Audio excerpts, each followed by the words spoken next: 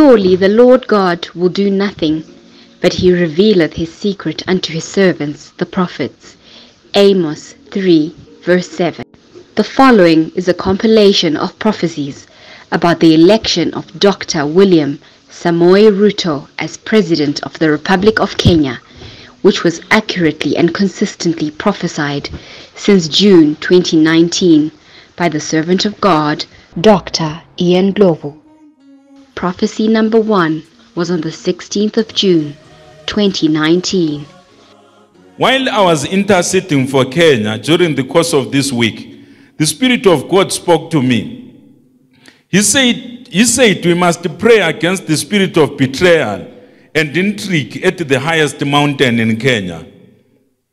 God says to those who rule over Kenya, when he makes you a Moses, just like your father was a Moses in your nation, he has given you a Joshua.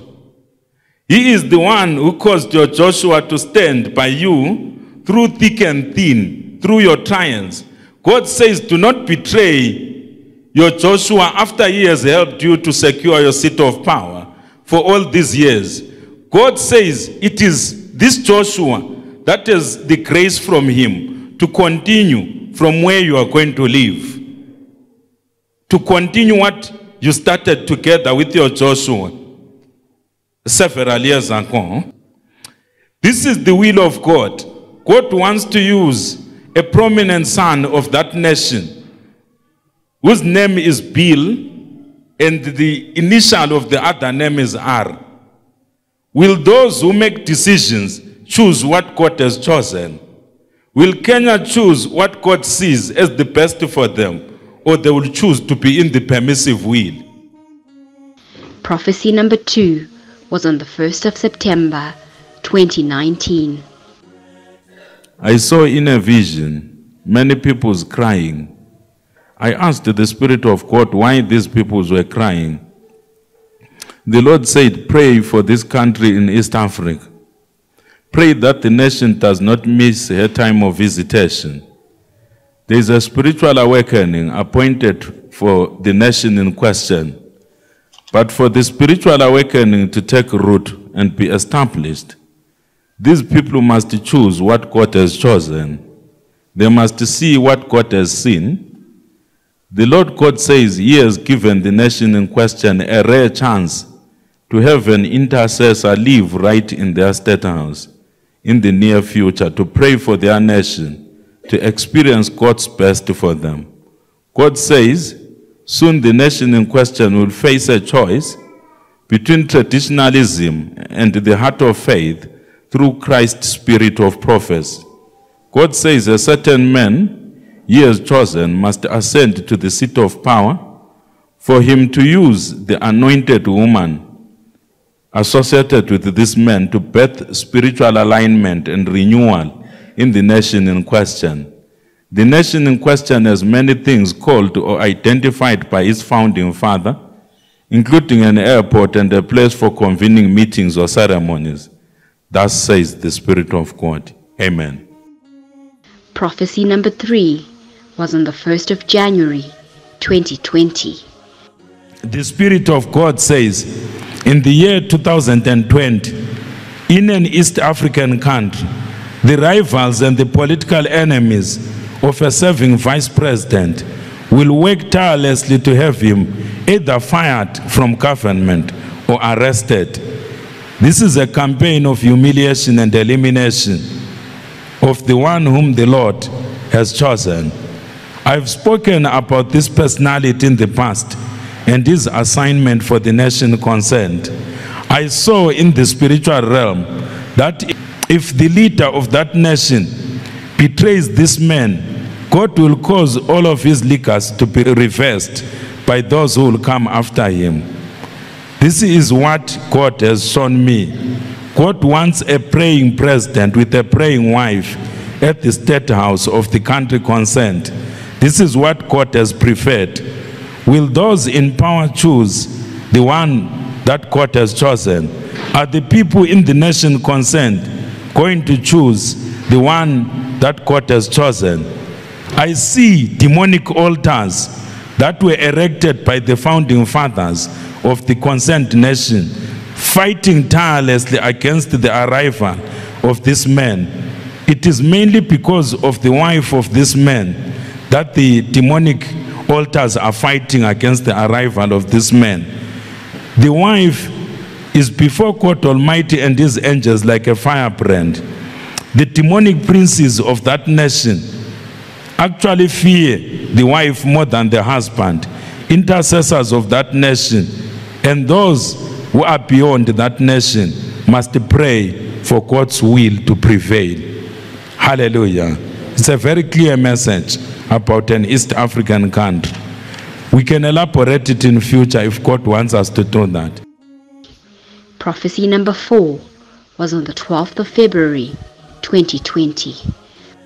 Those who care for God's will to be done pertaining to the East African country with regards to matters of governance, the Spirit of God says you must form prayer teams and organize regular prayers for the person whom God has chosen. This is what the Spirit of God is saying. He is saying there will be intense opposition to the rise of this man. I spoke the same message on 31 December. The Lord says, have I not chosen this nation in East Africa to be a beacon of hope and renewal, as well as to provoke Israel and all other nations to repentance?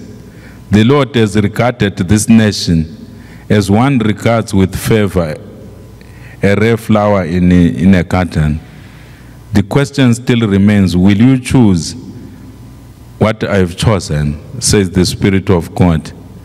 Let us watch and pray. Prophecy number 5 on the 16th of February, 2020. So I'm going to talk about this East African country. Well, some people may be wondering, why is he so interested in this East African country? Because of the revival that I've seen in the Spirit. This country, they can delay the revival, but they can't deny God the revival that he wants. Look at your neighbor and say they can delay the revival. But they cannot deny God the revival that he has intended. This East African country, before me, number 1, we released a prophetic message for an East African country on 1 September 2019 last year about a spiritual awakening. And the thing that we were seeing, which was going to cause the spiritual awakening to be aborted, if those who are descending were not careful. Number 2, we released a prophetic message for an East African country on 1 January 2020 this year.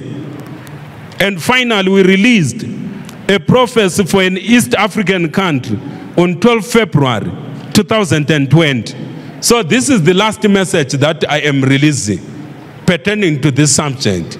Look at your neighbor and say he's releasing the last message. Because the message has got some things which are not interesting, which if they choose to be stubborn, they are definitely going to see them. Still on the East African country, God says to those who have the power to choose and chart the way forward for this nation, whatever choices you make, you will pay a price if you choose what God has not chosen. The Spirit of God says, choice of traditionalism and the upholding of ancient demonic strongholds will definitely have consequences for both now and the future. They will have consequences both now and in the future. I saw in the spiritual realm 3 signs that God will unleash over the East African nation in question as soon as wrong choices have been made and confirmed. I saw 3 watcher angels with control over the 3 signs and that are watching over that nation. The current leader in that nation is forgetting that the power he has at the present moment, he got it from God. during troublesome times. God says, if you destroy my plan for this nation and the world, I will destroy your legacy completely. And you will finish your years on earth in pain, tears, and betrayal as well. Let us stand up and pray. Let's return to Kenya now, where the Supreme Court has been ruling on the result of the presidential election, the disputed presidential election. Let's bring in Malcolm Webb in Nairobi. I believe we have a decision now from the Supreme Court on the victory of William Ruto. Kenya's Chief Justice Martha Koome has announced here at the court that the 7 Supreme Court judges unanimously agreed to uphold the announcement of the Electoral Commission of William Ruto as the President-elect of Kenya.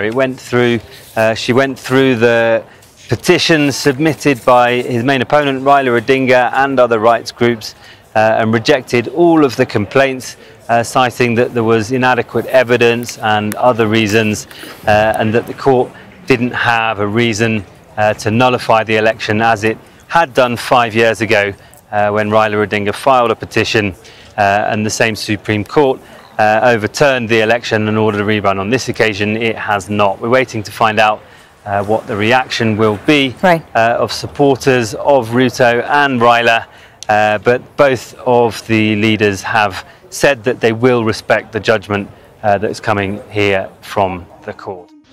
The servant of God, Dr. Ndlovu, would like to thank all the saints and intercessors in Kenya and the world over who heeded the call to prayer for the nation of Kenya. May the Almighty God bless you. The servant of God and Divine Kingdom Baptist Ministries would like to congratulate His Excellency Dr. William S. Ruto on being elected the 5th President of Kenya.